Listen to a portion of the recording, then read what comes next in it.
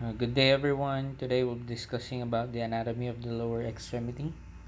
Again, I'm your professor or lecturer for today, Dr. Orlan Joshua Limboyugan. I'm practicing orthopedic surgeon here in Ilocos Norte. So I divided the lecture into the following. First, we'll be discussing about the pelvis and then the hip, the femur, knee, leg, ankle, and finally the foot. I divided each section into osteology, arthrology, muscles, and then special topics for each of the following. So first, we'll be discussing about the pelvis. For pelvis osteology, it's composed of two innominate bones, each innominate bone composing of the following: the ischium, ilium, and the pubis. So all of these three structures converge into the acetabulum.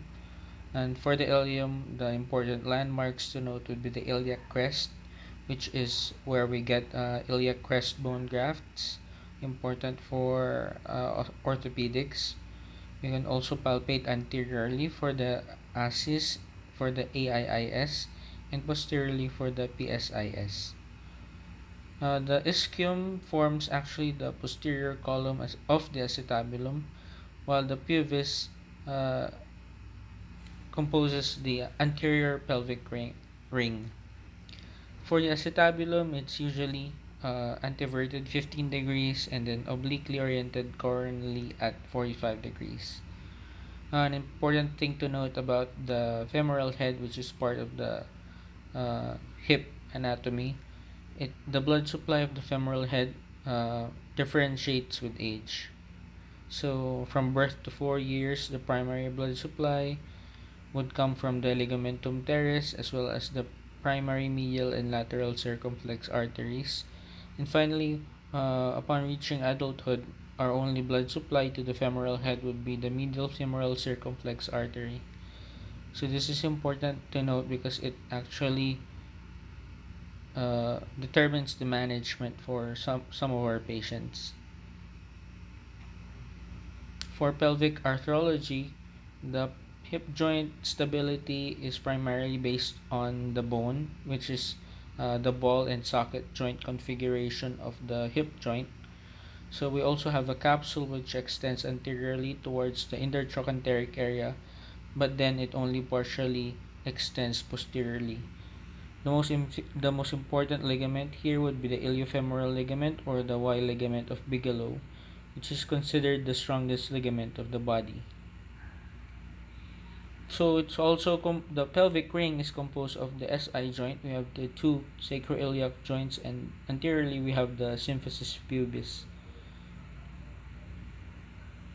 Now for the muscles of the thigh and hip, there are several hip flexors. We have the iliopsoas, which is composed of the iliacus muscle and the psoas muscle. The insertion would be common at the lesser trochanter. We have a smaller pectineus muscle, which is innervated by the femoral and obturator nerve. And we have the sartorius and rectus femoris. The sartorius originating from the ascis, inserting into the medial tibia, so it crosses two joints. And we also have the rectus femoris, again crossing two joints from the ascis towards the patella. Next, we have the hip extensors. We have three: the biceps femoris, the semitendinosus, and the semimembranosus. So again, you have different insertions. The biceps femoris inserts into the fibula.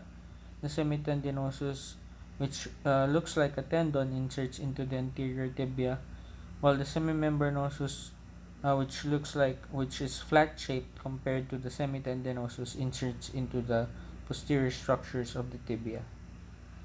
The hip abductors are composed of the following: the gluteus medius, gluteus minimus, and the tensor fascia lata. So the primary hip abductor is still the gluteus medius, assisted by the gluteus minimus, while the tensor fascia lata actually inserts into the ITB. So for the hip external rotators, the more superficial one would be the gluteus maximus, Well, the short external rotators are composed of the following. We have the obturator internus, the superior gemellus, the inferior gemellus, and the quadratus femoris.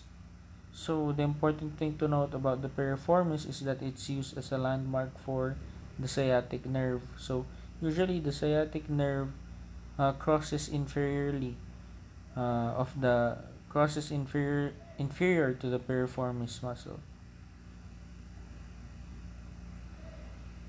Now for the hip adductors, we have the following: the adductor longus, adductor brevis, and adductor magnus, as well as the smallest one, which would be the gracilis.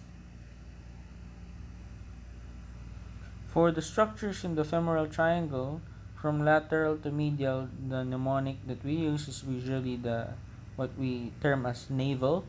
So we have the femoral nerve, followed by the femoral artery, the femoral vein, and then an empty space, and then lastly, on the more medial side, we have the lymphatic vessels.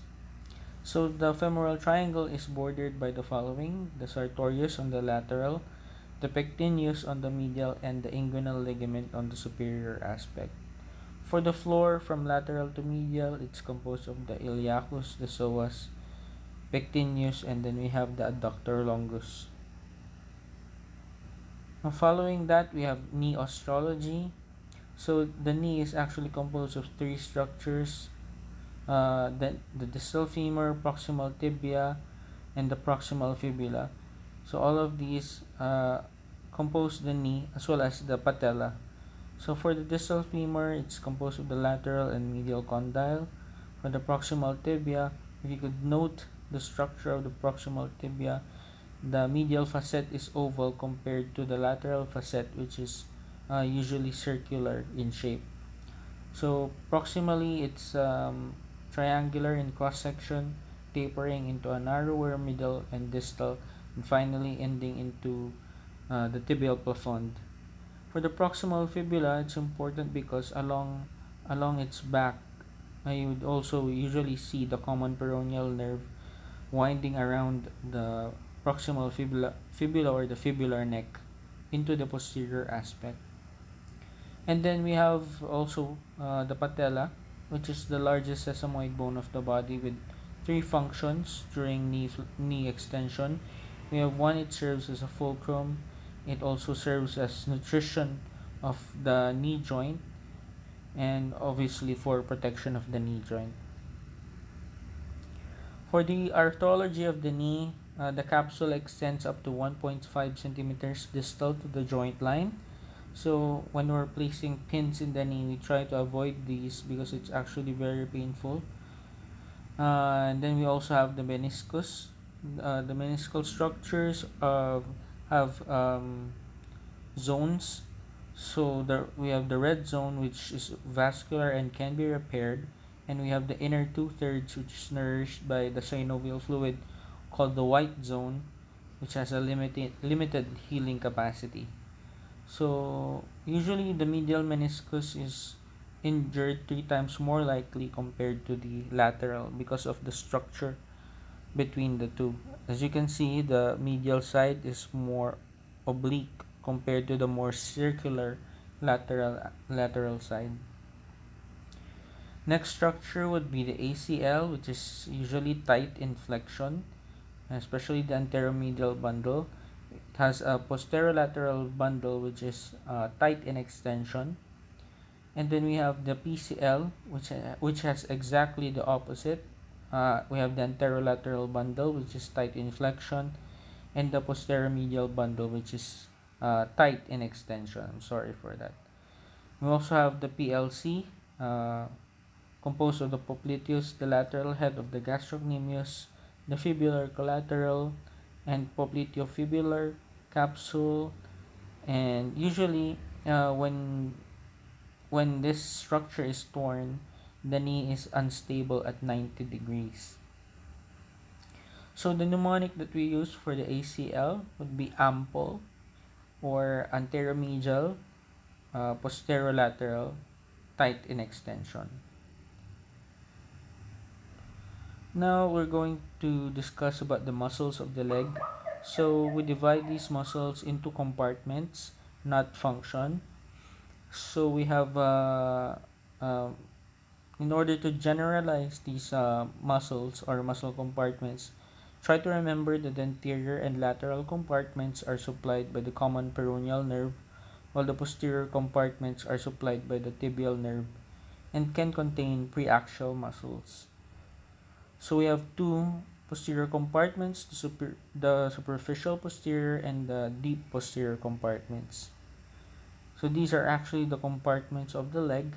So on the anterior compartment, it's composed by tibialis anterior, extensor hallucis longus, and extensor digitorum longus. And lastly, we also have a bit of the peroneus tertius. So it has the following functions.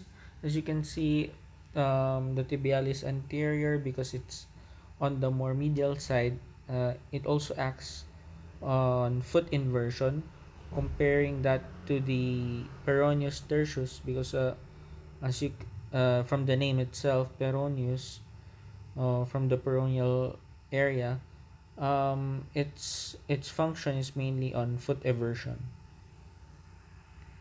Now for the lateral side or the lateral compartment, we have peroneus longus and the peroneus brevis. Again, their primary function would be foot eversion, but for the peroneus longus, it also has the function of plantar flexion and abduction of the foot. Now for the superficial posterior and the deep posterior. So for the superficial posterior, it's actually palpable. The gastrocnemius muscle acts uh, on the foot for plantar flexion of the foot. It's also accompanied by the soleus muscle, which also acts for plantar flexion. For the deep posterior, we have the flexor hallucis longus, flexor digitorum longus, popliteus on the more proximal area of the deep posterior compartment, and of course the tibialis posterior. Commonly all of these muscles act for plantar flexion, but the flexor hallucis longus of course acts for flexion of the big toe, while the other structures, like the for example the popliteus, also acts in the internal rotation of the knee. For the popliteal structures, here are the following. From medial to lateral, the mnemonic is AVN. So you usually see the artery first, and then in the middle we have the vein, and then finally the tibial nerve. Usually the popliteal vein is more superficial to the artery. Next, we have the osteology of the ankle and foot. For the ankle, it's composed of both the medial malleolus and the lateral malleolus. The medial malleolus from the distal tibial plafond, and the lateral malleolus from the distal aspect of the fibula. Now the foot is subdivided into three. We have the hind foot composed of the talus and the calcaneus. We have the midfoot composing of the navicular, cuboid, and cuneiforms, and the forefoot, which is analogous to the metacarpals and phalanges of the hand. Now for the hind foot, we have the talus and calcaneus. The talus is blood supply is actually tenuous, because the primary blood supply is actually retrograde from the tarsal canal or the posterior tibial artery. It's wider anteriorly, conferring stability during dorsiflexion. For the calcaneus, it articulates with the talus. And for the cuboid, there's a groove on the plantar aspect for the peroneus longus tendon.